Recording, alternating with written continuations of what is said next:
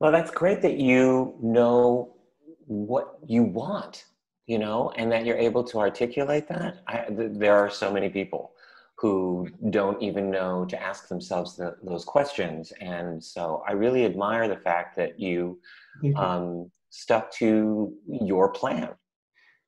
I kind of have to, and I appreciate you saying this, but again, you're older than I am. I'm 45. I turned 45 this year. So I had so much focus on acting, acting, acting, acting, acting over the past 3 years, where I Hmm. literally lost jobs that were paying me $200,000 a year in my IT business because I was so focused on acting, and it was Wow. I need to create this.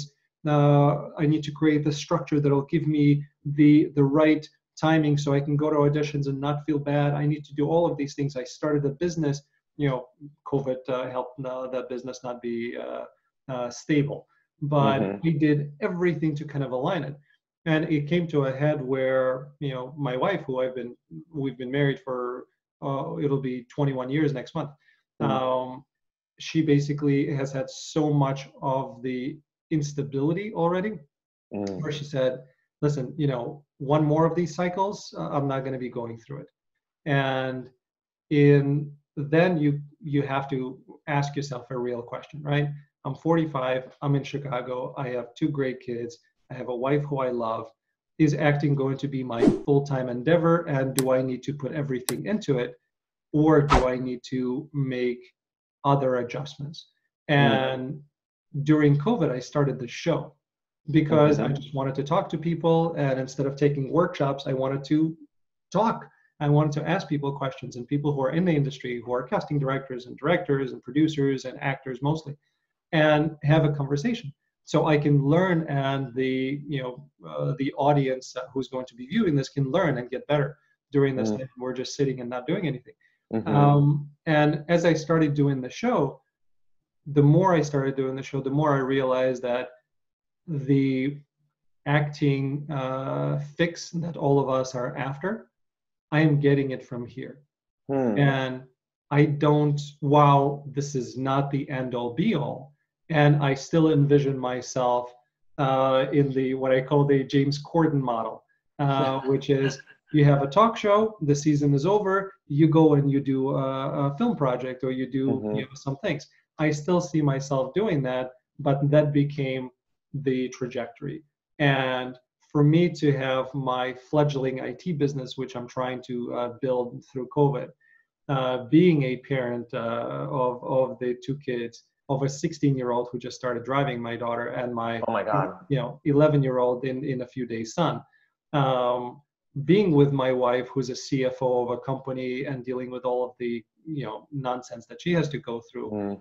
and then adding all of that instability on top of that because I need to go and do an audition for something that I don't really care about at the moment. Mm. It's not worth it. So I'm not giving up on acting, but I'm putting acting in a different part of my life where if the right opportunity presents itself, I'm doing it. But I will be a lot more selective as to what it is that I will be spending my limited amount of time on. So Right. still love it, still will be doing it. Acting is, I'm an actor, I'll be doing it for the rest of my life. But I am no longer, I kind of made that choice a few months ago that acting will no longer be my full time focus as the top priority. So it moved Yeah. down. Now everything gets realigned. So Well, as somebody who never thought this was going to be my path, somebody who never dreamed that this was even possible, who didn't go to school for this, I think I learned very early on that there are a million different ways to be in this business, actually to make it in this business. yeah. And it all depends on what your goals are, what satisfies you. Like you said, what is satisfying um, that need, what is giving you the juice Mhm. that inspired you to be in this business. And that's different for a lot of different people. Mhm. And so early on, I met people who, had full-time jobs and were some of the best actors, singers, dancers that I know. I met people who didn't live in, one of the big media hubs, New York or Chicago or Atlanta or LA, who were still some of the most accomplished actors that I've ever met. And so, I have never really pursued this in terms of like where I have to live, how much money I have to make. I have to be a star. I have to be the lead. I want to be the preeminent, whatever. It's really, truly about the project and whether it interests me, whether I think it's contributing to a conversation that I want to have. And so, I've just that's what I decided when I was interviewing with agents many, many years ago. Those were the kinds of questions they were asking me. What do you want? What do you want? And those were the kinds of answers that I gave them. And it was really only in articulating that out loud for myself, that I was able to just go, okay, I can be poor right now because I'm doing something that I really, that really is satisfying and stimulating, and that feeds me in other ways than food and money and a roof over my head, but for me are just as important. And it's going to be, the answer to that question is going to be different for everybody. But if you don't ask yourself that question, you could be the most successful person in the business and still not be satisfied because you're not where you really want to be. And that's a lot of the people, they're so focused on this and they're so driven and they've invested so much time into it that the mere idea of asking themselves that question is already perceived as failure, and they lock that door and they don't go there. And we have to, because it becomes that drug, and you're completely addicted, where you become so tunnel vision that you're not really are present in your current circumstance and able to make rational decisions. So I think everybody has to be asking themselves that question, whether they decide. And sorry, and there are so many people who, through their training or through preconceived notions of how to make it in the biz, don't give themselves the authority. And this is all that we have. These are our tools, all right here, in here. And it's the only asset that we have. It's how we do our work. It's what we have to offer. And yet people, when I talk to young students in classes occasionally, more often than not, the question that they ask is, how do I know what my type is? How do I perfect my type? How do I present that type? And I'm like, you're looking for other people to make that decision for you. And what you need to be doing is asking yourself, who you are, what you want, what makes you weird and unique and strange, and how can you use those as assets? How can you, when you go to audition, you're basically introducing yourself. How do you introduce yourself if you don't know who you are, and what you want? And yes, their notes, their perceptions are important. They are the gatekeepers. They're the people with the power to hire and fire and all of that kind of stuff. But your opinion needs to matter at least as much, because otherwise you're never going to give them an honest performance. And so you have to keep in touch with how you're feeling and what you want at any given time. By the way, everybody, we're speaking with the wonderful Francis Jew. Thank you for tuning in. And we're talking about acting, we're talking about life, and we're talking about how to make sure that you have both, because that's kind of the balancing act in this world. Yeah. Truly, truly. I think the I just switched agents, actually. I have a new agent, and they asked me, what kinds of things I see myself succeeding at. Yeah. And, there are I'm not one of those people who believes that anybody can play anything, that if you're skilled enough, you can play anything. I heard a story once about, I don't know whether it was Maggie Smith or somebody who said, the great actors can play 3 different kinds of parts, and the very best actors can play 4, because each of us are limited by, our capacity for understanding ourselves, for our physical capacity, for our emotional capacity. And so part of our job is to keep pushing those boundaries of who I think I can be, or at least what I'm capable of. I just finished playing a mass murdering war criminal in a play called Cambodian Rock Band by Lauren Yee, and it's a brilliant play. And one of the things that I had to do was portray this guy who was a math teacher, but who also wound up running a prison camp during the Khmer Rouge genocide. And he was responsible for torturing and killing tens of thousands of people. And yet he was just this ordinary guy. Yeah. And I think my job in that play was not to get people to judge him. They were going to do that already.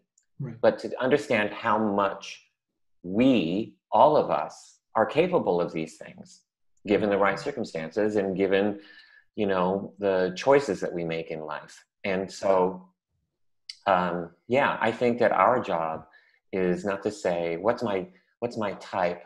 What's the niche in which I can work, as much as how much of life do I think is this frame capable of embodying? Yeah. It's a perfect way of looking at it, because again, many people do fall prey to, how am I being viewed and why am I only viewed in this reference? And you're really limiting yourself because it doesn't matter, right? You will know what your type is by what you're being asked to audition. But whether you choose to own that box and then try to expand from it is more of a technical approach.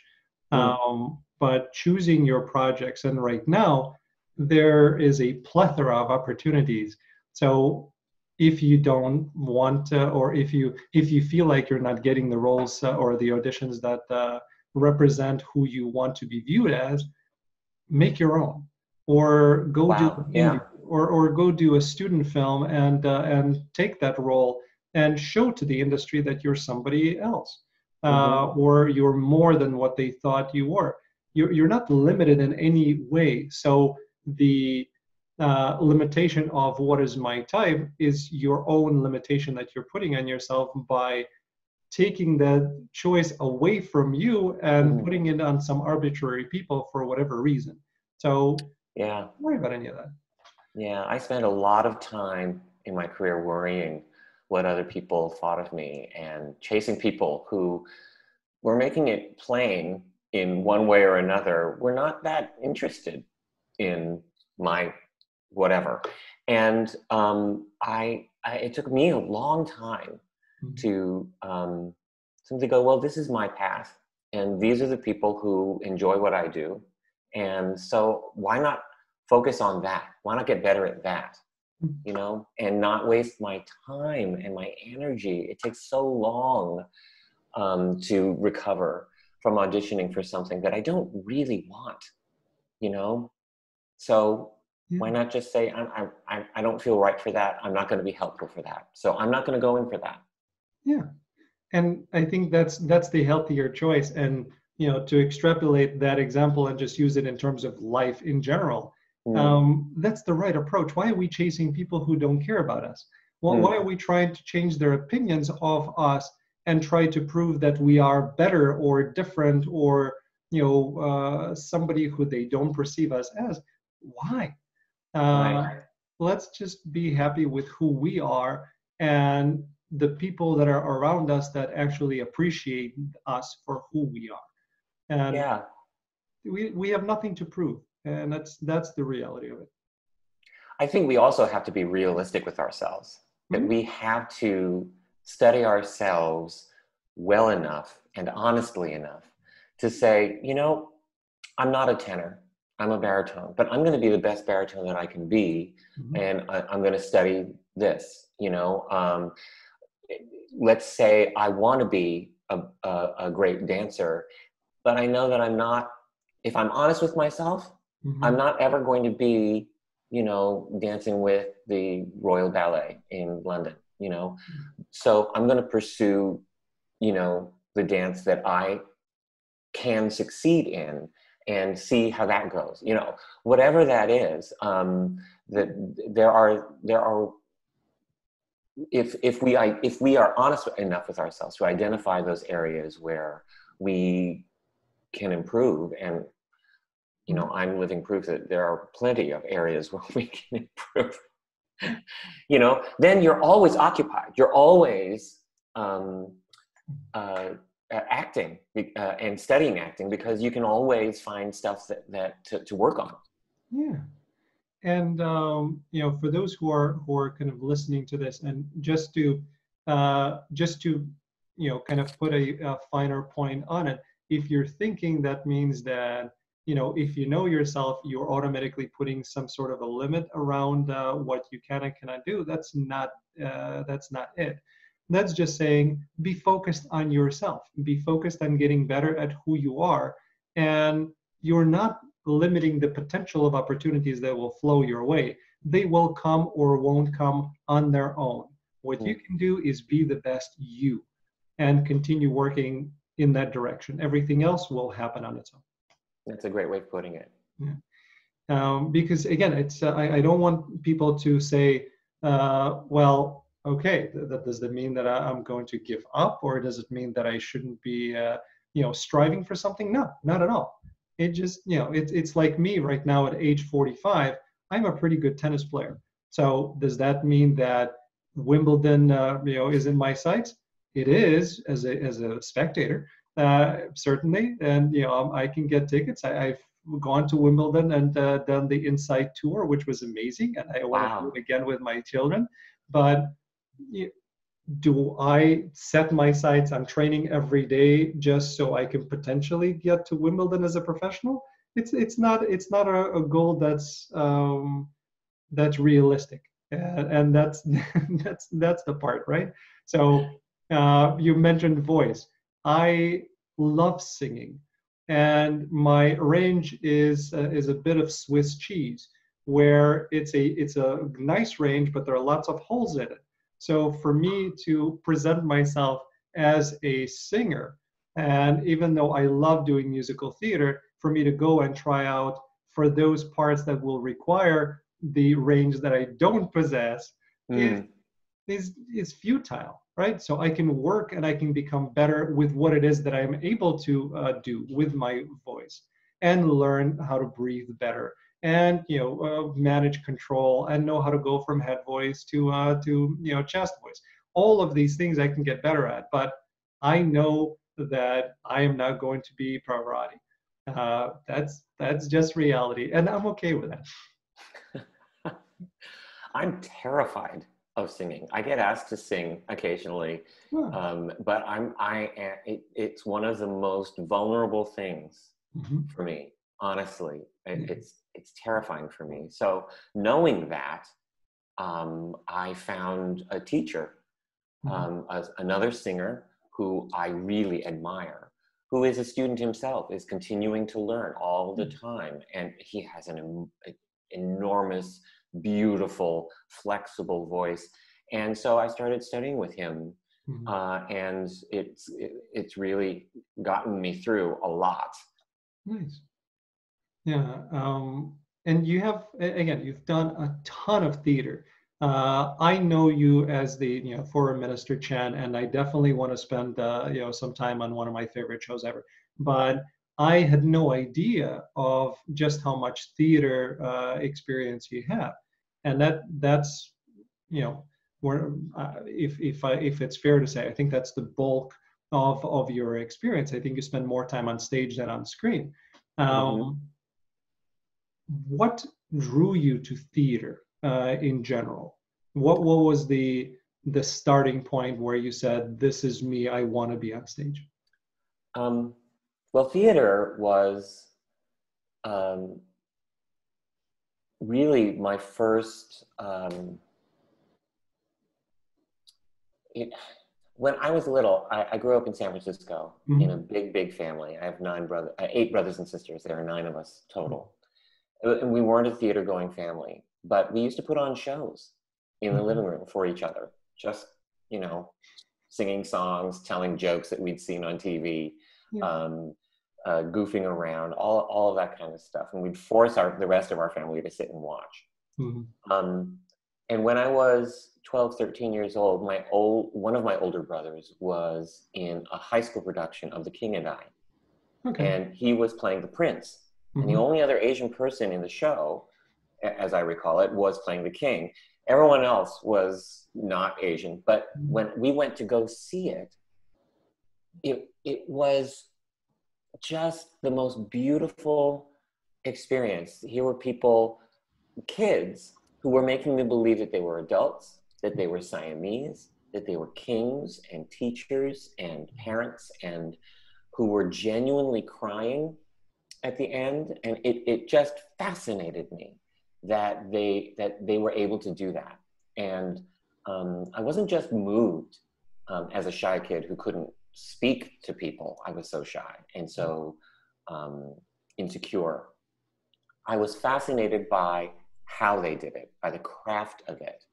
It seemed to me a real spiritual exercise. And there is something about theater where you're live and in a room together with people, and things are happening that, I think are transformative if they are really honest.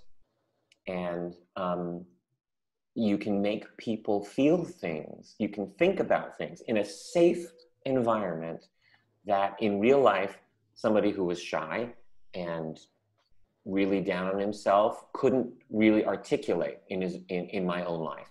So not being in a theater going family, I dreamt of going to that high school and being on that stage. That was it. That was my Yeah. whole um, picture of what the business was. And I got introduced when I went to that high school and started auditioning to shows that I just didn't know before, that getting introduced to ideas and theories and movement and all this kind and our drama teacher, Peter Devine, was just a taskmaster. He was disciplined, and there was um, but the reason why he had enforced such discipline was because he believed, as I do now, that there's a real spiritual relationship. There's a responsibility that you have to the story, to your characters, to the author, to the audience, and that's a relationship that you have to um, nurture and take care of. So so um, I was in the chorus of musicals in high school, My Fair Lady, Oliver, and then I went to college and I studied English Lit because if I studied theater, my parents would disown me. That was one of my questions. Yes, thank you. They were not. They knew that I spent a lot of time and energy on performing. Mhm. So they said, when you go to school, first semester, no extracurricular activities, including theater, because we need to know that you can take care of yourself and get good grades. Right. So I did that the first semester. Second semester, I was in there. I was auditioning, but still only in the chorus, because I couldn't dare speak, just read a line even. That just terrified me. But, give me a song to sing, show me some steps, I could do them. I was taking class, a ballet class on the side, extracurricularly, while I was in school as well. And then I'm a junior in college, and somebody that I had been in school with had already graduated and was in New York playing audition piano for the first revival of Pacific Overtures. Okay. And he called me out of the blue and said, "How are you feeling? How's your voice? You want to come to New York? We need a boy in the tree. We can't find one here in New York."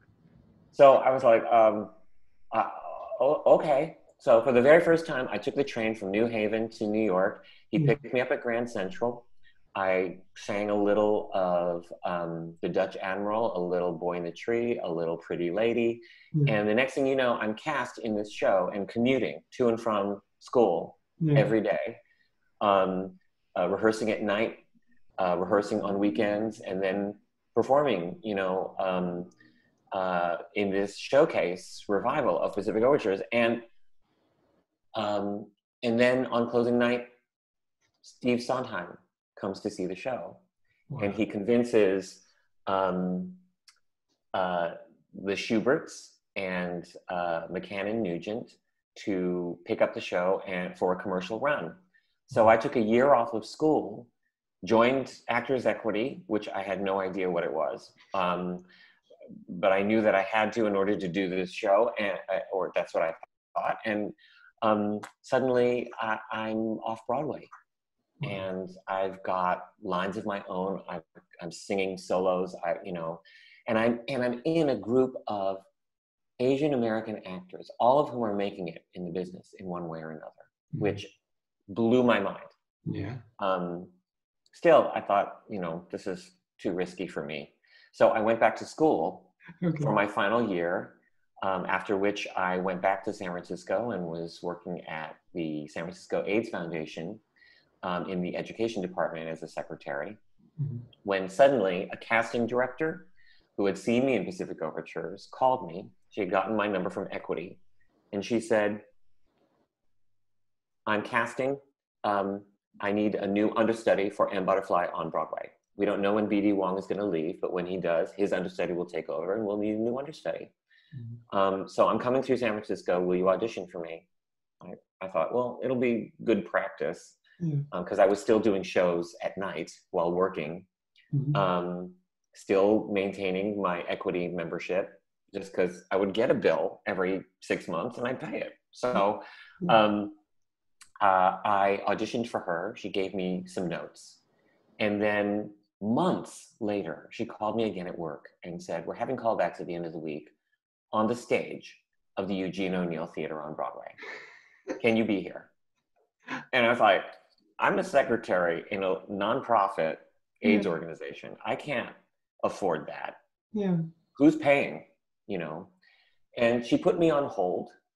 And in a couple of minutes, she got the producer to pay for a flight, a night in a hotel, a free ticket to see the show the night before, and I got to audition the next morning. So at the end of the week, I find myself flying to New York. I see the show that night. I'm making notes on all of the blocking in a notepad on my lap in the dark. I practice all night. I hardly get any sleep. I get up the next morning and suddenly I'm on a Broadway stage. And I'm thinking, this is never going to happen again. So I might as well just enjoy it and work. That's one of the things I think I've always had in my corner, is that it's never been about, the hoopla and about fame or money or any of that. It's what's always excited me was just working and figuring out a scene and stuff like that. So I do 4 scenes from the show, and afterwards the casting director um, says, "Thank you. You made me look good. You remembered the notes that I gave you, and you responded really well to them all. So thank you very much." Mm-hmm. And a couple weeks later, I got a call again at work at the AIDS Foundation, and they said, "You have to come to New York by such and such date, and here's what we're paying you, and we'll pay for the flight, but you need to find a place to stay," and blah, blah, blah, blah. So that was back in 1989 when I quit my day job. Wow. And suddenly I'm on Broadway.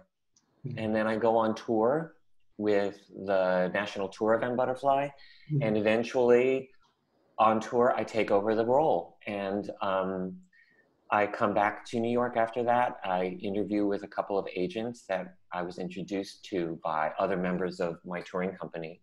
Mm-hmm. I have not had a day job since. I've had times when I was really, really poor. I've had times when I was really, really flush, but you know, it's always been about just trying things on and having fun doing that, and doing my own study of how to make it work.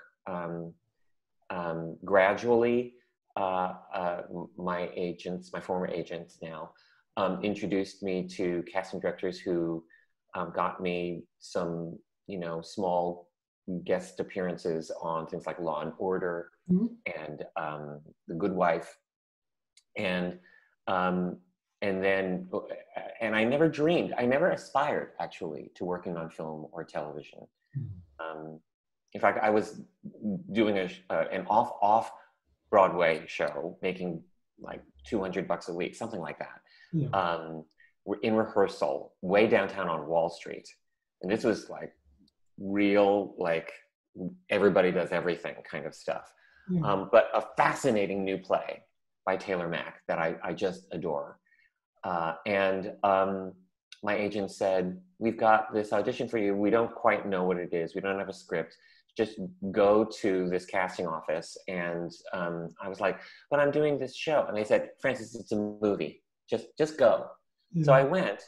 They had a couple scenes for me, and all it said was that this character had a full-on Southern accent, which I had never done before. So I was like, "Oh, okay, let's try on my best Forrest Gump." And I went in there and I read with the director, and for the first time ever in an audition for me, the director, after I read with him, just said, "Well, I'm convinced.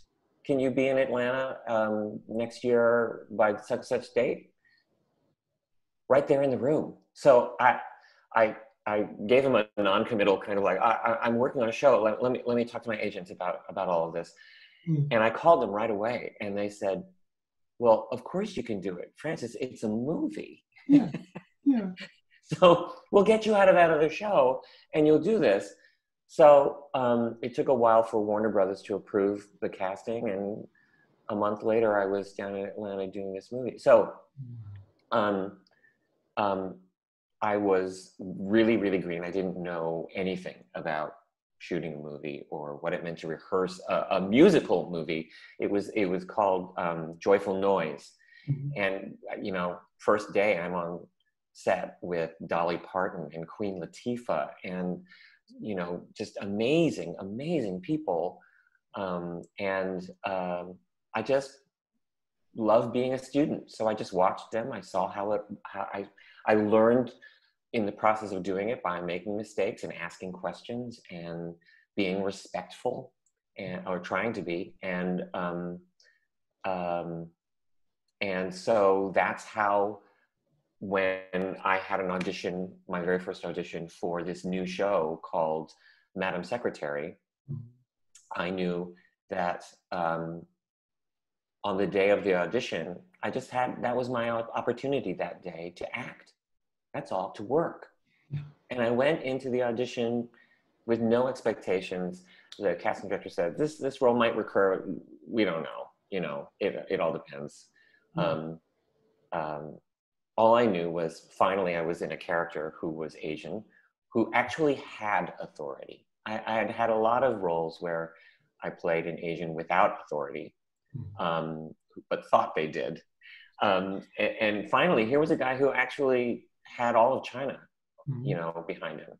So why shouldn't he throw his weight around? And I got to read with Eric Stoltz, who was a hero of mine.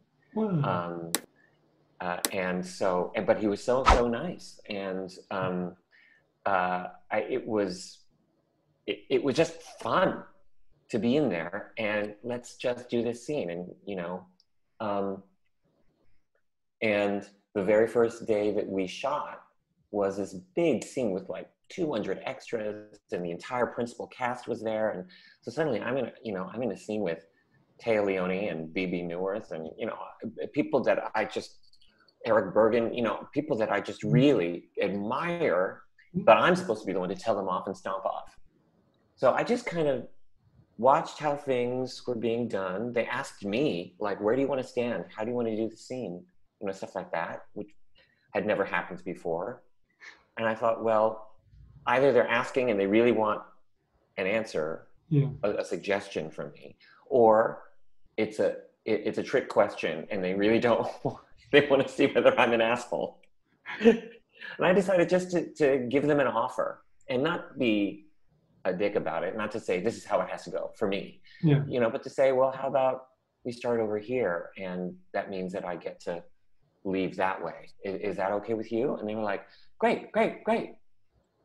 So the camera blocked and I did the scene, and it turns out that because this character was so stern and so brusque with Taya in the first scene, that the crew thought that I was like a really tough guy for a while. And it took a couple more episodes before they realized that I'm just, me, and it's just the character. I learned a lot by doing a role that recurred throughout a series, and what that means to have a character arc through a series or a season even, and not just within an episode.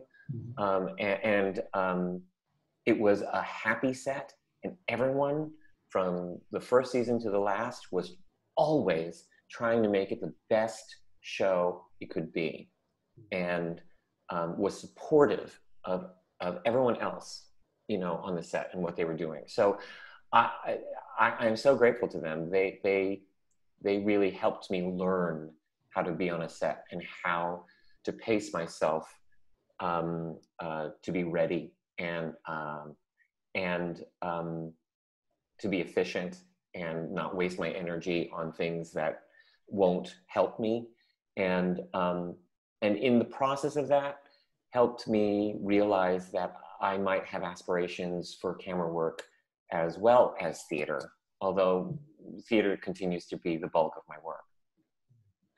That was a very long answer to a very short question. I'm so sorry. It's beautiful, but I did not want to interrupt. I do have follow-ups on what you've mentioned, but it's, at least to me, it is so evident that when a person loves what they're doing and is open to the universe, then the universe takes care of everything else, because all of these opportunities were created. The universe came and grabbed you and put you in situations, and you had to fully embrace it, and you had to be open to it, and you had to do your work. But that's how it's supposed to be. And that's open to mistakes too, open to failing. Yeah. Because that's how you learn to pick yourself up. It's how you learn to do something else, or excuse me, or to add to what you had been doing. Yeah. So, there are plenty of times I've made just stupid mistakes. The first time I was ever on an episodic show, it was Law and Order SVU, and there's Mariska Hargitay, who is just such a beautiful woman and a great actor. And she's just a pro. She knows how to work. And my very first scene was running down, this hospital hallway with iced tea on a gurney, and then stopping outside the emergency room and having to stop her from coming in so that we can work on her. Work on iced tea, that is. Mm-hmm. And the director said, okay, you have this dialogue, you're running down here, the gurney will turn the corner over there, Mm-hmm. excuse me, and then you stop on this mark and you deliver those last lines to Mariska. But when you stop her, don't touch her. I don't want you to touch her. Okay. And I was like, okay, I wasn't planning on, touching her, but okay. So, first take, got the dialogue, all this medical jargon, I'm running down the hallway, stop on that mark, I turn around, and she bowls right into me, trying to get into that room because she's concerned for iced tea. Yeah. And I like yell, cut, cut, cut. Francis, you have to stop her. I was like, oh, okay, all right. So we do it again. Everything, has to track all the way back to first marks and down the hallway and everything, extras and all that kind of stuff. Run back down, turn around, she bowls right into me again. And the director yells, cut, Francis, you have to stop her. And I was like, oh, okay, I'm so sorry. Yeah. So I think to myself, how, if I'm not supposed to? So I go up to her. Put a gurney between the two of you. Yeah, exactly.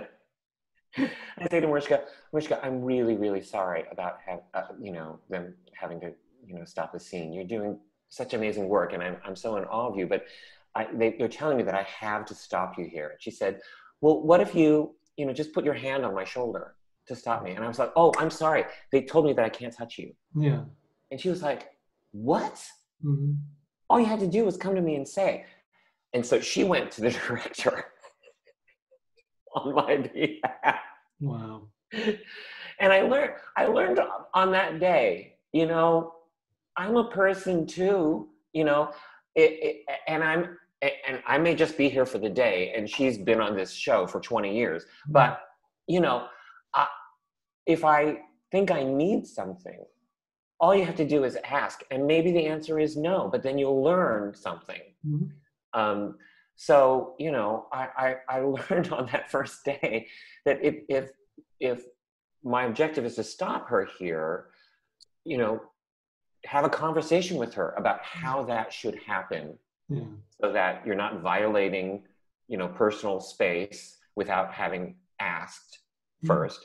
But also, so that you have an idea of, how to work with one another. Failing is something that is terrifying to me, and I kick myself all the time about mistakes I've made. But you learn, you can learn so much from mistakes. Yeah, absolutely. And good on you for going and asking, because if you didn't, it would, the same thing would have happened over and over again until the director, might have been really upset with you. So good for you. Going to what you mentioned in terms of Thea and others have taught you many things. What were some of those things that you have started utilizing since that time?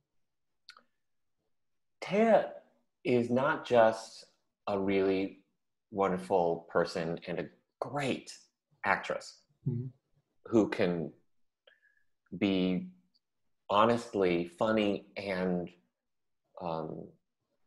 dramatic and have such authority and vulnerability all at the same time. She's just, I think she's remarkable to me, and one of the nicest people on set. She also is really great at understanding how how to work on camera and what it means when you're the one leaving the scene as opposed to somebody else leaving the scene. What it means when you pass one another. How to block a scene so that the blocking doesn't just help you and your character. It's not just about that. It's about how shots are set up. And there were many, many times when I finally got on set with her, and we were running through lines just before camera blocking, when she'd say, you know what, I think this scene needs to end on you. I think the important story here is to wonder how this is affecting you at the end of this scene. So instead of you walking out, I'm gonna walk out, and so that the camera can stay on you. And there were so many times she was so generous. You know, she's the star of the show. Everything is always written to end on her, right? It's all about her winning ultimately.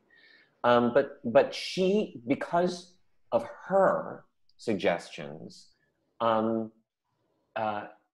she gave me certain shots. And that not only helped the story of that episode, that not only helped highlight me as a person, as an actor, but it also helped create a relationship between the two of us over the course of a season and of, 5 seasons of the show. So that it became not just constantly over and over again about she's the American Secretary of State, so ultimately I'm wrong and she's right. Although often that happens, there were times when I went up to her, when China got the better of her. So this constant kind of, and there were times when, especially at the beginning, when I dismissed her because she's a woman, I dismissed her because she's American, I dismissed her for so many different things. But she offered me the opportunity to learn about America, about women, about her, about myself, by having the opportunity to have certain kinds of reactions to what she was doing, that it wasn't always about her. And that was, being a guest on the show, it was never, I think, my role to make the suggestion that I think this camera should end on me, I'm not saying that anybody should ever do that. But, when you are a principal on a show, sometimes that character and your story better than a lot of other people. At least you're the one paying attention to that, or should be. And so you can, in certain circumstances, make those kinds of suggestions. And I learned that from Taya. I think she was generous, but also really, really smart about how to make that show interesting and full of real conflict, and not just in a particular episode, but over the course of, months and years. And by the way, when you were talking about kind of the camera being on you as opposed to you walking out of the shot, immediately I thought of Chen with the VR machine. That ended on you. She walked out, and again, it's that the authority, it's that back and forth that you had that I found so enjoyable, and the overall arc to where both of them came as characters. Especially in season 5 and then finally in season 6, it was really, really gratifying. And what I found most interesting about the show, there were actually 2 things that I found that made it one of my favorite shows ever. And the reasons for it is, one, it gave me an alternate universe to live in that is very much like our reality, but that gets better ending, where the problems that we're encountering are the same problems that we're seeing, but we actually get to do something about them and resolve them in a positive manner. So it gave me that hope for a better outcome. So that was one. And the second one was that it wasn't just focused on Elizabeth's work, that it was just as focused on Elizabeth's family. And that those 2 dynamics, I think that was the heart of the show, of Mm-hmm. seeing, and I'm married to a beautiful, intelligent, smart wife who's a executive. So Mm-hmm. I saw so many parallels, and I appreciated my wife even more having watched that show Mm-hmm. because I get a chance to see her being vulnerable. Both my wife Janice and Elizabeth in the show, I see them being vulnerable, and I see them being exceptionally strong, and I just love that part of the show. The kids, obviously, seeing all the problems. You can be, as Elizabeth, you could be preventing a war with China and Russia, and at the same time dealing with what's happening with your son and him not wanting to go to college. It's Yeah. life, and Yeah. that just made the show so much more enjoyable. And it will always be in my top 10. And I think that the fact that it was focusing on a woman, Yeah. balancing all of those things. I try to. I don't watch everything, but when I think of women lead, Yeah. women-led shows and on TV, where they're balancing, where you get to know how they're balancing both who they are at work and what they need to do when they're at home. I think of Mary Tyler Moore. There are very few other examples, I think, where you really get to know how women have to cope with all of those kinds of things. I think was just great, and one of the reasons why the show was as successful as it was. I also, after the first season, I think, I was at a party where a woman asked to be introduced to me. And I learned that she actually was a diplomat, that she had served in the Obama administration, and that she had served in Europe, and she was a fan of Madam Secretary. So I got to ask her, how realistic was it, or is it just, TV? And she said, what is shocking and surprising and also a little scary is how realistic it actually is. That so many times huge issues, world-changing issues, are handled simply by people in a room. Just, these are the people who are assigned to be in a room, and they can be, very competent, they can be knowledgeable, or they can be just totally ignorant. They could be impetuous and not great negotiators. It all depends. And sometimes there's chemistry, and that just helps. Or exactly the opposite of chemistry, and nothing gets done. And it's not because something, the outcome is right or wrong or better for the world or not. It's just because these two people don't get along. That's how things actually do get done. And that was shocking to me. But I think people who watched the show, who are fans of the show, recognized that. And like you said, loved that, at least for that hour, that kind of conflict, you could have the hope of a happy ending, or at least a productive ending. Yeah. It's, and again, this is why towards the end you had real secretaries of state in the same room in the scene, which I found fascinating. And from a pure acting perspective, I thought it was so brilliant, because you see people, like Colin Powell, and you see, Madeleine Albright, and you see Hillary Clinton. These are real people; they're not actors. And they're not actors because in the beginning, where they had to act, you see that they're great people. I'm so happy to see them, but they're not actors. As soon as they started talking about the topic at hand, I think it was, how does Elizabeth handle a particular situation? They were being themselves.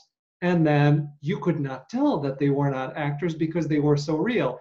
And for me, it was such a takeaway of it's not about being an actor. It's not about technique. It's about, are you real in that moment or are you not? Are people going to buy you as that character at that moment, or they won't? And you don't have to have any training. Just be real.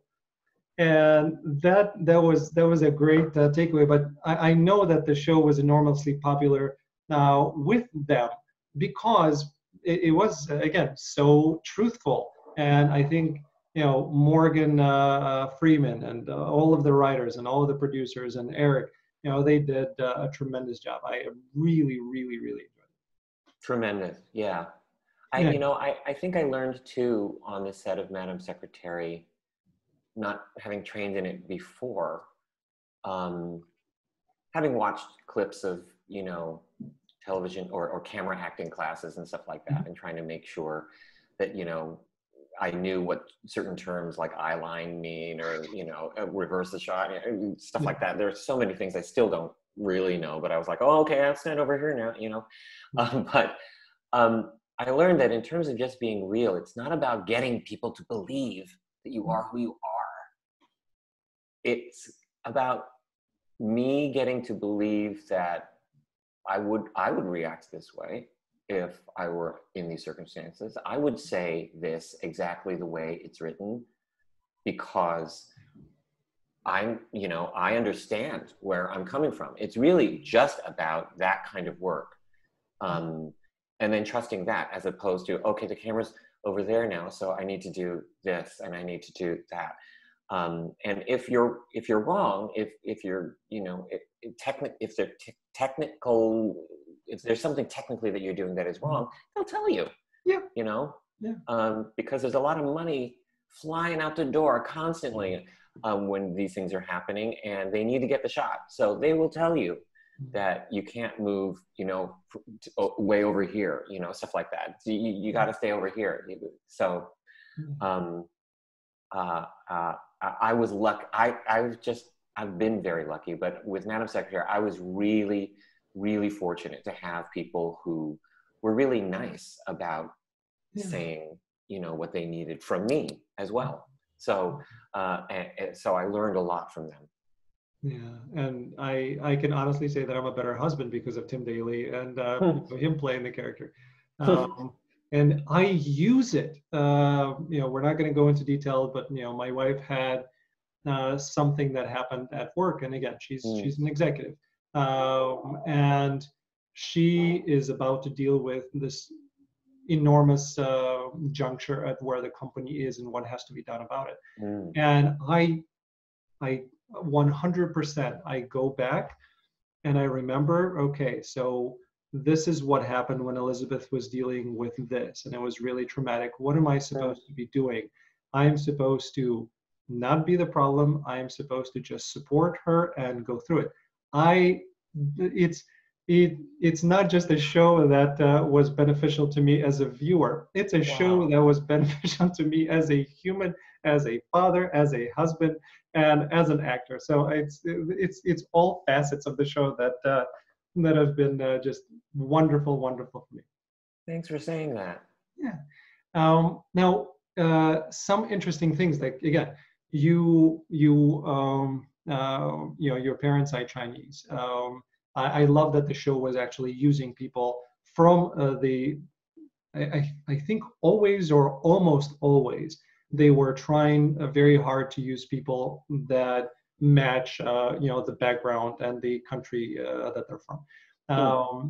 So you're a Chinese American playing somebody who is a foreign secretary who is very powerful, but you're dealing with some really kind of touchy subjects, including again, what happened in China of him deciding, not him as in the president of China, deciding to stay president for as long as he wants to.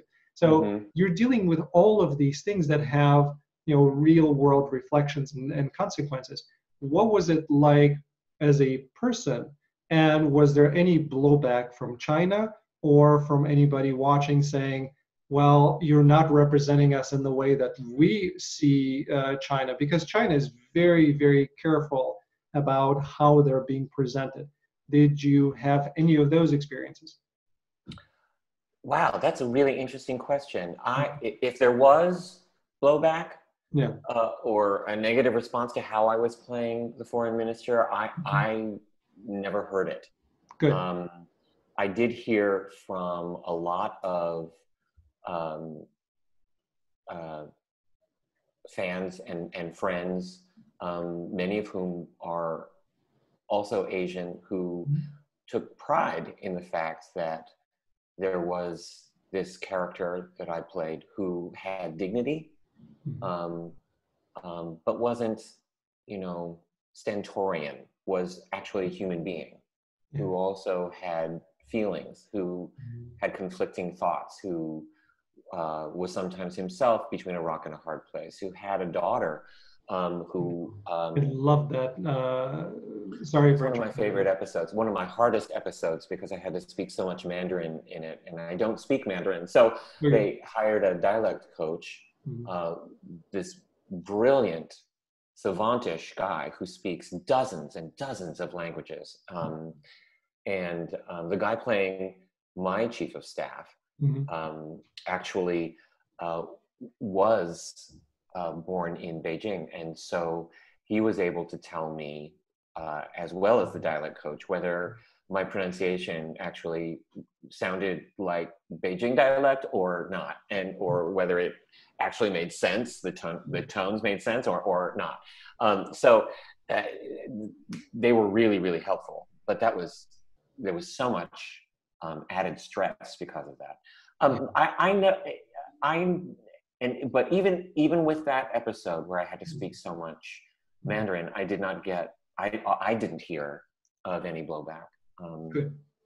I did not, again, kind of going in my mind and thinking through all of the scenes and all of the things that you had to deal with on the show. I didn't see any moments where China would say, okay, this is not what we want to be represented as. But being them so particular, I wanted to ask that question. That's great. That's great to hear. And I really love, I was going to be mentioning the daughter. I really love that they kept on adding more depth to Ambassador Chan, or Foreign Minister Chan, excuse me, that they continue adding the heart. And then again, where that arc ended, with Elizabeth kind of using that to her advantage, but in a right way. It was really, I'm so happy that they did season 6, that they wrapped these things up.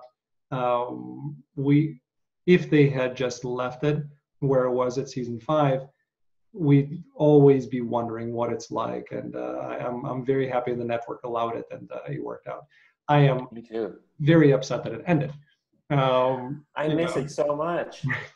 But maybe they'll come back again. Right now, a lot of the conversations between Chen and Elizabeth were over Skype kind anyway, so they could have made things work.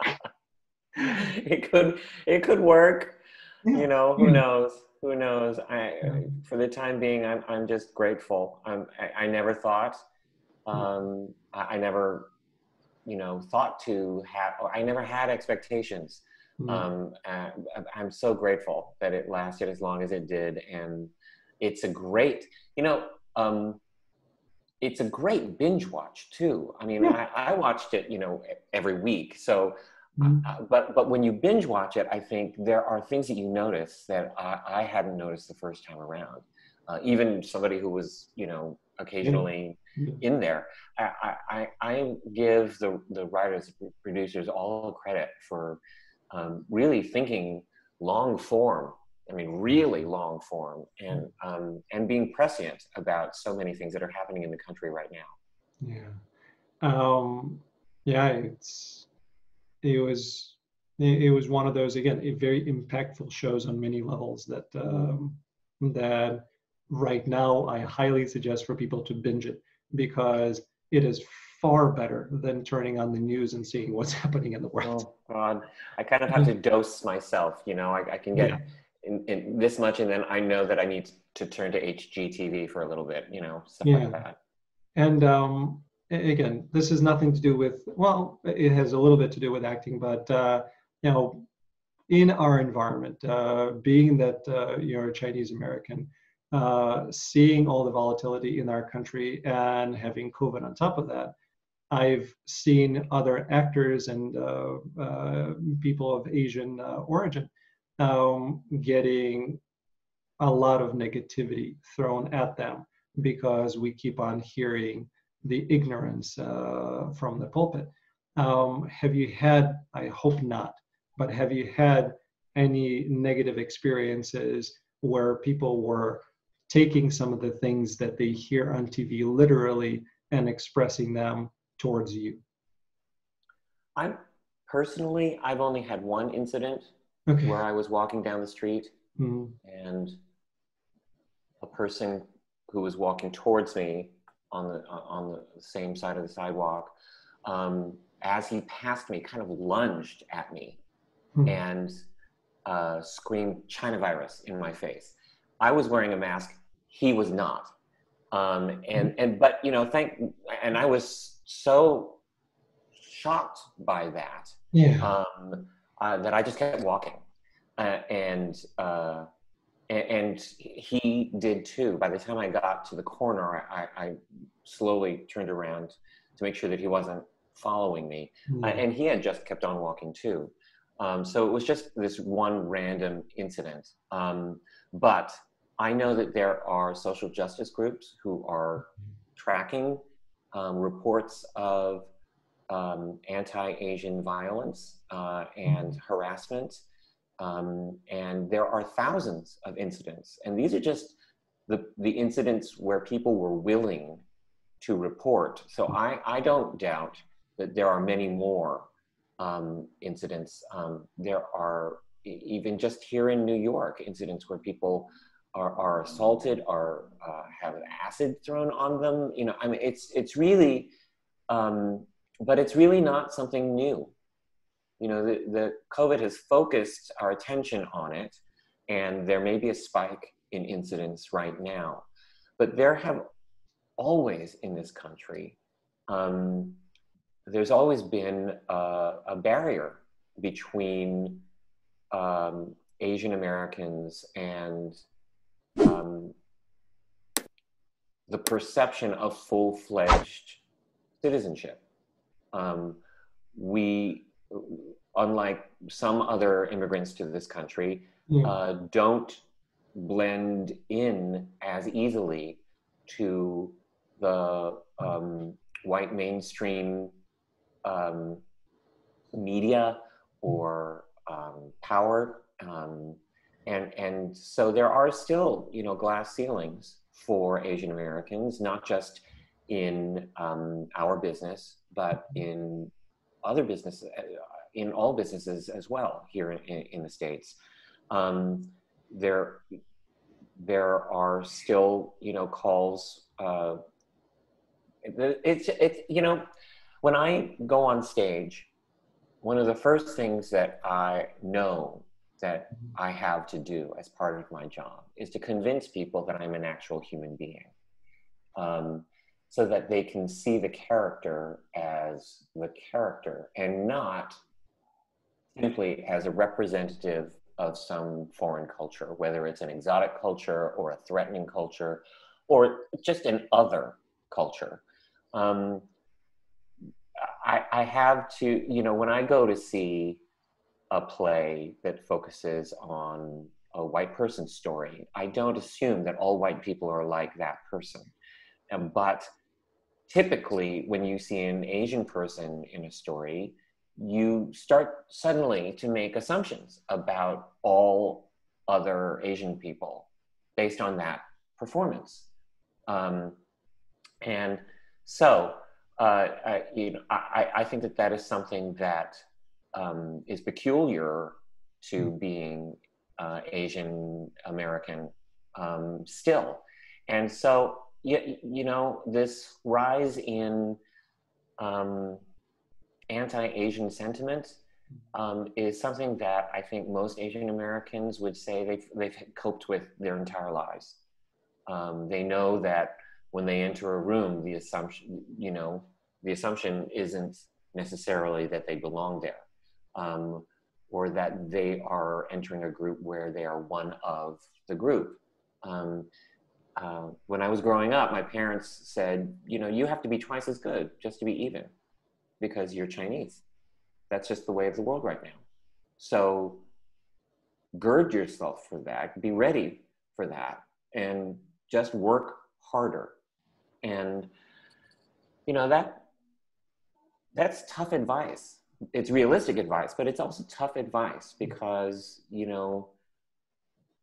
everyone else doesn't even have to think about that. You start a class and there are so many people in that class who don't even have to consider, am I entering this class with an A that I then, if I make a mistake, whittle down, or am I starting this class as a D because they assume, something about me. And that's something that people of color have to deal with all the time. It's something that women have to deal with a lot. So, I think that in addition to many, many other inequities in our country, COVID and this pandemic and the shutdown have highlighted what it means to be Asian American, even now.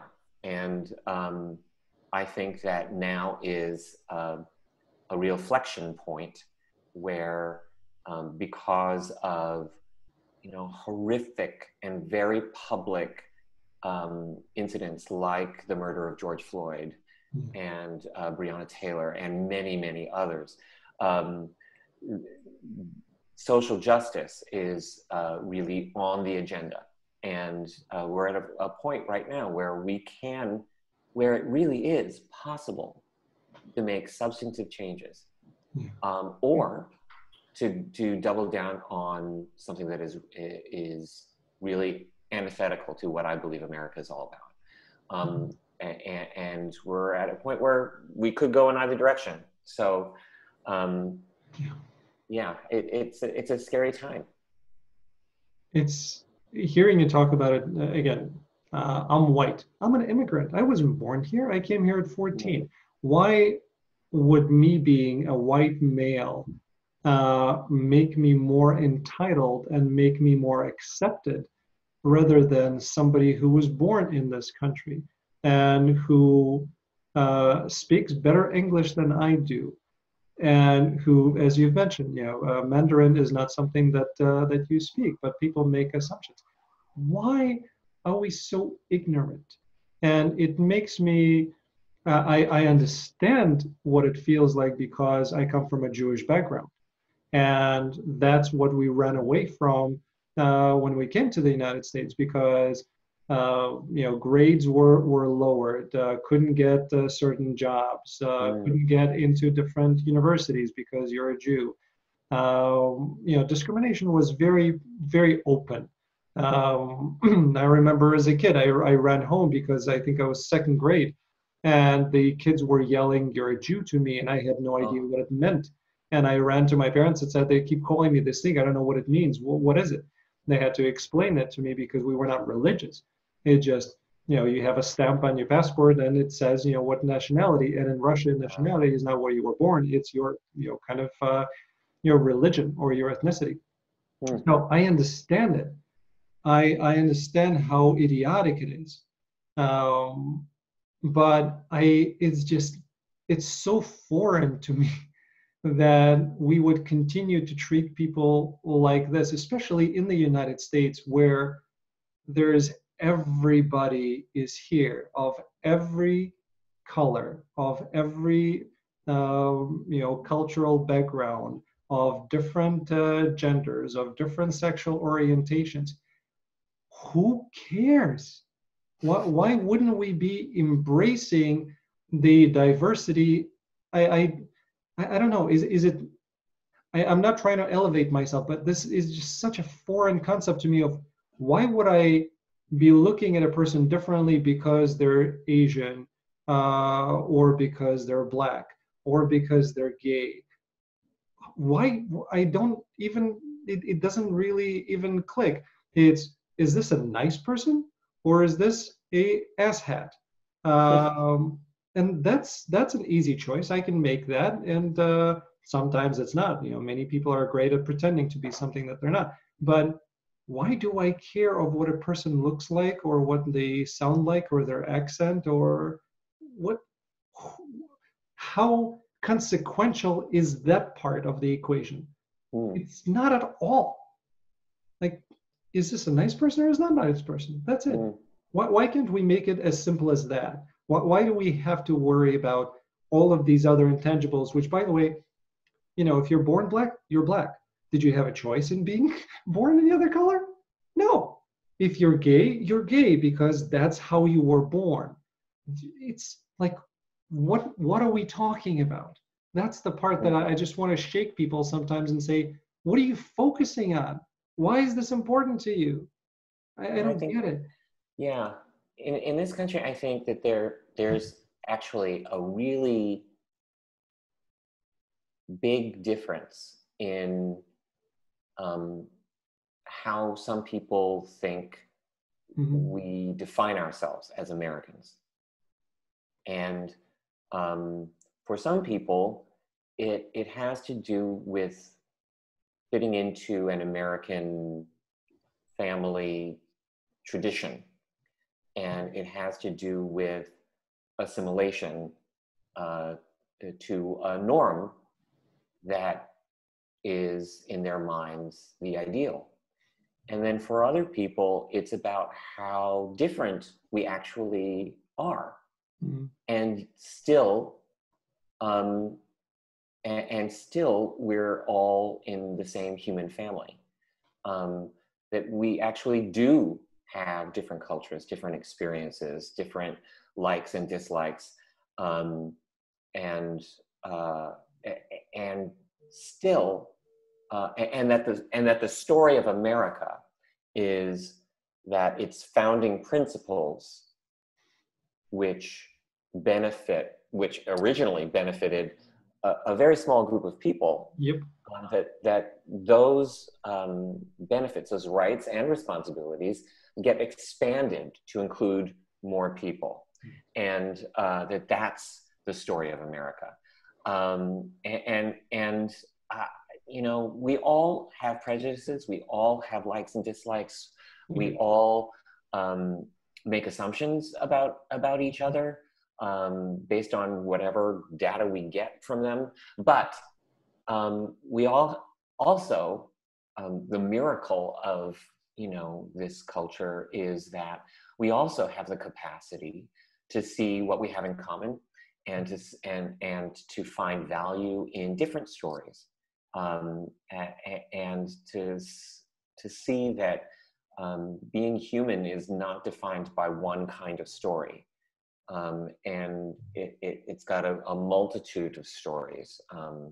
So we're at a point right now where we're being confronted by those kinds of questions um, very directly.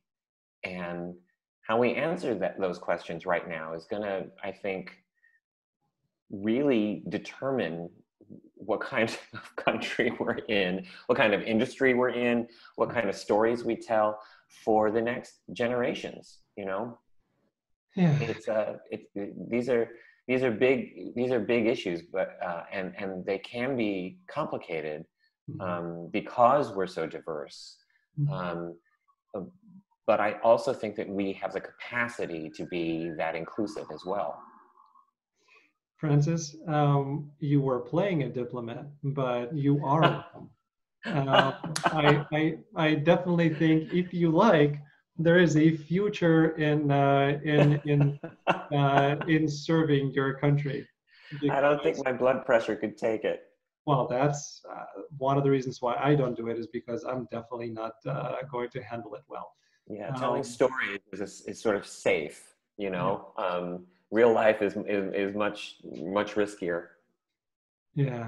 Well, it's been an enormous joy and privilege to speak with you. I really wanted to have a conversation with an actor I admired, not knowing the person, and I'm walking away admiring the person 100% more. So Thank you so much, Alan. I'm really flattered that you thought of me, and I'm grateful for our chat. yeah, likewise. And thanks to everybody for tuning in. We really appreciate it. As you know, we love acting and people as much as you do. And this is why we do this for you. So please be safe. Please be kind to yourself and to others. And let's use the examples and the words that we heard mentioned so eloquently by Francis and try to choose the path of being the society that we can be, not what we used to aspire to. Thank you. Thank you so much.